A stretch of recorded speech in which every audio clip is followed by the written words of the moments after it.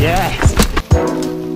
Today folks, we're at Harts Decend Bike Park and we're going to check out some of the trails.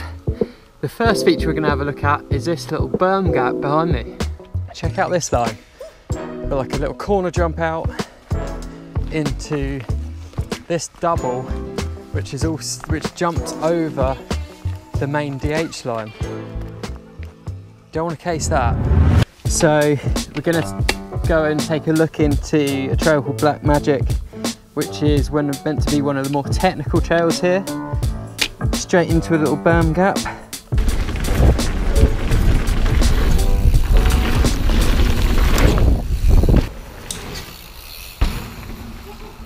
Whoa.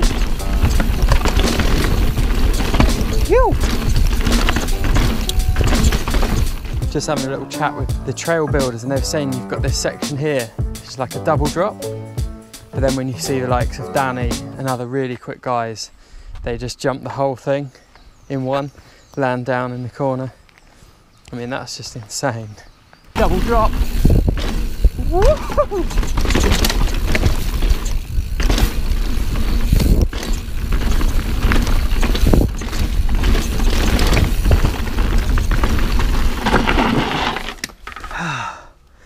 Double there, should have committed to it. Going to the lower section, 3 circles, that means it's pretty gnarly.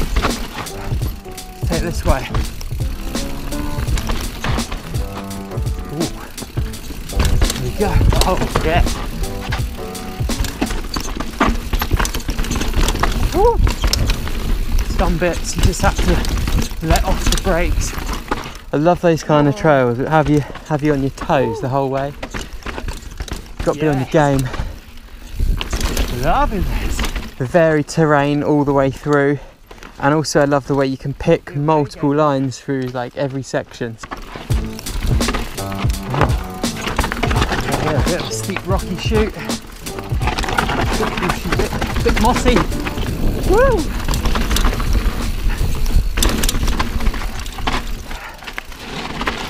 Here we go. Drop. Woo! Yes! Big line. That's the first bit of punishment the Marin's really had, to be honest. It's taken a few hits, but it's not taken that kind of abuse. And she was just dancing. Felt great. And that's just where we've come down. You can see this drop here. It's quite big actually. I didn't expect it to be that big. So it's actually Danny's parents that run this place, and they've got a couple of trail builders that are here regularly, keeping the place in tune. They're keeping on top of all the maintenance and building new stuff here. When they took the trails on, they sort of re-sculpted the top section and then added these bottom sections in as well. So this bike park is at Hamsterley Forest, which is right at the north of the UK. And it's, I'd say it's like a medium-sized bike park with a good 2-minute descents. Nice.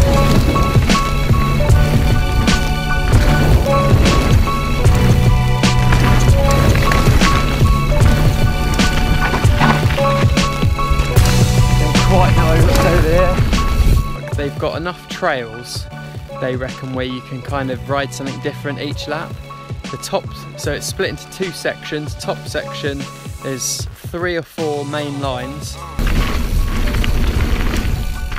Nice table there, the rock garden. Woo.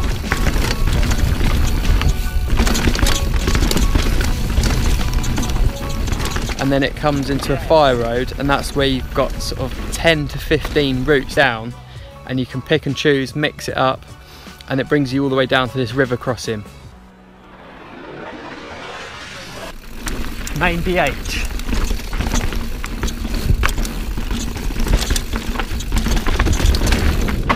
She's rocky, techie. Oh wow. So we've come on to main DH, and straight away it splits off into these 3 lines. This section here is just like pick your own line, super technical, all of them. That's why it's graded a difficult trail. Look at all these rock gullies you can choose from.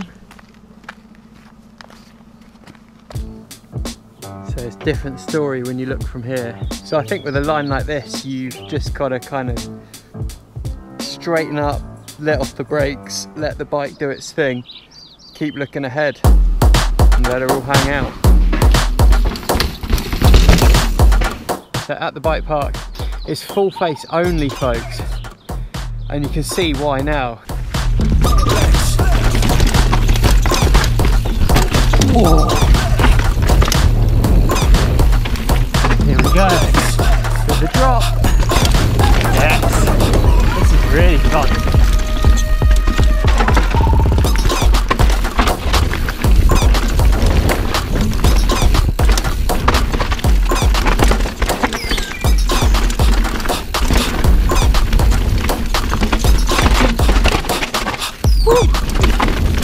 So here's a look at the final drop.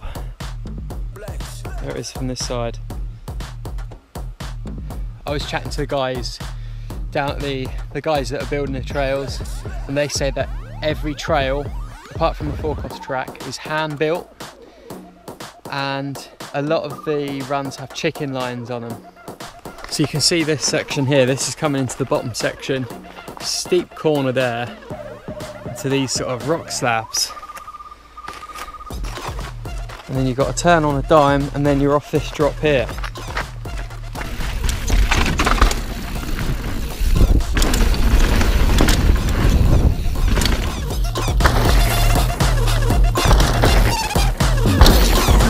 You can see just looking back up there how steep the terrain is. It's no wonder Danny's up here practicing. It's the perfect place to get comfortable on the steep rock.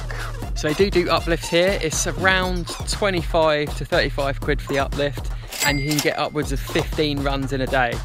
During the week it's open to punters, and you pay, I think it's 10 quid to come and ride, and you've got to push up or e-bike up the hill. It's a fair old size. You're going to be carrying some speed, double out of the corner, chucking you into the big stuff. I feel quite comfortable sending them just because the trail looks like it has the flow. So if you get one feature, then you've got the speed for the next. So it kind of gives you that bit of confidence.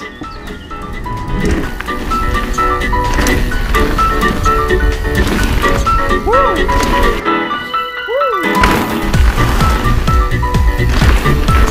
Yeah!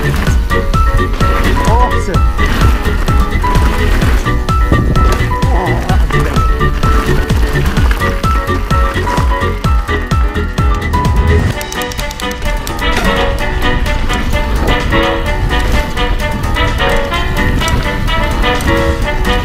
Pretty big, pretty rough around the edges. The old four-cross. Woo! Wow.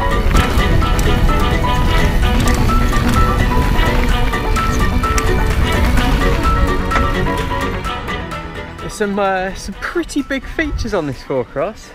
It's all made out of that really compacted stone, so it's not going to rot away.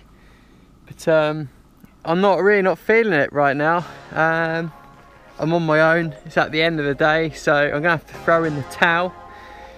But you guys can see the level of this four-cross. There's smaller lines to every bigger line, but still there's quite a lot of commitment needed.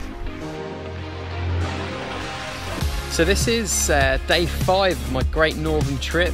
Tomorrow I'm over at Revolution Bike Park. Yesterday I was at the York North Moors. So if you guys want to check out some more trails, I'll leave a link to the playlist in the description. See you over in the next video.